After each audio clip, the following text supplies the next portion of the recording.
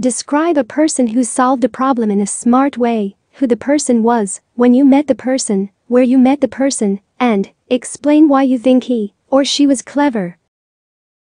Well, I know a lot of very talented and smart people, but I will definitely take this opportunity to talk about my best friend Divya.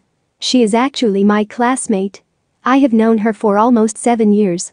I can say that she is very smart, and smart because he always ranks first in my class. Her studies are very good, and no other student can approach in her studies. For example, mathematics is a subject that most students find difficult and bother them, but it is actually my friend's favorite subject. She really enjoyed it, and she knew the topic very well. In fact, it can help students in the class understand this topic better. It is always in the books of good teachers. This may be the reason why she is also the monitor of the class at the same time. One thing that really impressed me about Divya is that she is not only good at academics but also at extracurricular activities. My school organizes various competitions such as speech contests, quizzes, and she participates in all competitions and usually wins the best prize.